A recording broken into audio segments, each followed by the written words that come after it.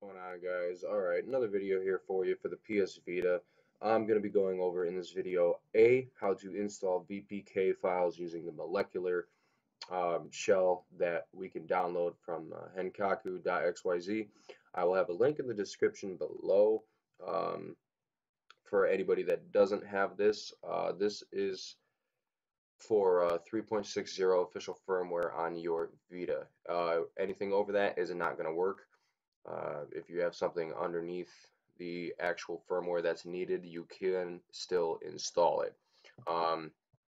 So for an example, if you have 3.53 Vita official firmware, you can still install the MolecularShell, the R7 build on your PS Vita. Anything, again, over 3.60 official firmware, this will not work. Again, link will be below in the description for the video on how to install MolecularShell. So after you've done that, if you haven't already, moving on to this video. The file I'm going to have you download here is the VitaShell. Now this VitaShell, it's the same thing as the MolecularShell. All it is instead of using an FTP client, you can use a USB. So transferring big files and things like that isn't going to be a problem. With an FTP client, sometimes it is, sometimes it's not. It depends on your internet connection. So first and foremost, I'm going to show you how you should have your MolecularShell set up on your PS Vita, so that way we don't run into any problems and you're not sitting there pulling your hair out. So let's go do that real quick. Alright, so here we are at the Vita. Now, what you're going to see here is the MolecularShell on your XMB. So just open that up and hit start. Now, what you're going to be looking at, if you haven't done this already, I'm going to show how to go through this real quick, or else you won't be able to transfer any files. So if you're just seeing the UX0 folder, you're only running home safe mode. What you want to do is you want to hit start on your PS Vita, and you want to scroll down to enable unsafe homebrew till on. Once you do that, hit start again, and you're still only going to see your UX0 and what you're going to want to do is just exit MolecularShell completely, just like that, and then reboot the application. Open up the application and start it up, and then you're going to see all these folders. Now, how do you set up an FTP client?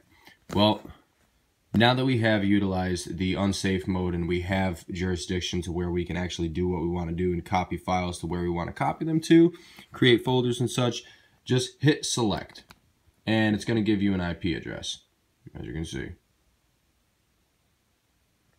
Once it gives you that IP address, you're going to copy that to your FTP client on your PC. So just hit X to let that run in the background, and let's go back to the PC. Alright guys, so here we are back at the PC. Now what we're going to be doing is the IP address that, the file server address that has been given to you from your Vita system, you're going to simply copy that into a new location network. As you can see, I already have mine set up for my Vita. What you're going to do is you're going to go to this PC or computer, depending on what Windows operating system you have, and right click over the blank space. I will make a video on how to do this on Mac as well, so nobody's lost and confused. But what we're going to do here is we're going to add a new network location. Welcome to the wizard. Hit next. Choose a custom network location. You're going to hit next. And what you're going to do is you're going to type in your FTP // and then you're just going to type your given IP address that has been given. For an example, I'll just leave an IP down here. 123 .123.1.12 and then we'll do the colon, and then you'll have your 3 numeric intervals there. So that's how your numeric intervals will be typed. And again, remember, in front of it, type FTP // just like that, right before the numbers. So you'll write that, the FTP // and then write your numerics out and make sure that their numerics exactly as they line up and no spaces. So once you do that, you will have your network location. So if your file server is still running on your Vita, what you're going to simply do is just open up that folder on your network connection, and you will see all the folders that are displayed on your MolecularShell in your Vita. access your memory stick, which is the UX0. So open that up and you'll see all of these folders. Now again, if you're only running safe mode, you'll still be able to see all of this stuff, but you won't be able to do anything. Well, you won't be able to see all of this stuff, and you still won't be able to do anything.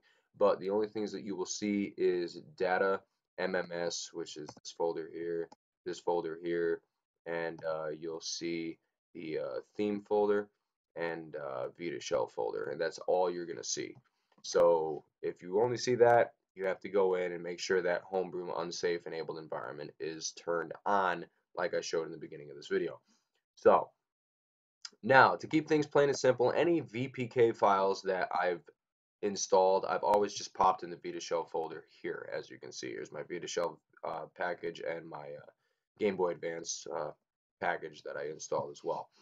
So what you're going to do is you're just going to drag and drop your files over to your FTP client, and it's going to calculate, and then it'll copy it over. I've already copied this over, so I'm not going to do it just to save some time, and that's that. So once you have that in there, now we can go back to the PSVita, and I will show you how to install these package files using the MolecularShell.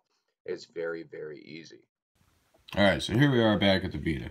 Now, first and foremost, the first thing you want to do is scroll down and select your UX0. So here we go. We select the UX0 and open that up. Now you're going to locate your VitaShell folder, which is going to be all the way at the bottom because it goes alphabetically, right? Open that up, and the orange highlighted context are going to be your packages. All you have to do is hit X on the package, and it'll ask you if you want to install. I've already installed it, so I'm not going to do that. So now, before, if you hit your home button, notice that little X'd out circle or crossed out circle. That means you can't exit. The reason for that is because your FTP client is still active. So all you got to do is hit select, and then you just hit circle, and you disable it, and now you can exit your shell. So exit that and close that completely, and then you should see your VitaShell installed on your XMB. Now opening up the VitaShell here, I'll just start that up, and it'll look exactly the same. All this is you can use a USB instead. So if you hit select, it'll say connect this system to PC using USB. That's the only difference. So we've gone from using a wireless connection to a wired connection, which is actually easier for transferring bigger files over and such like that.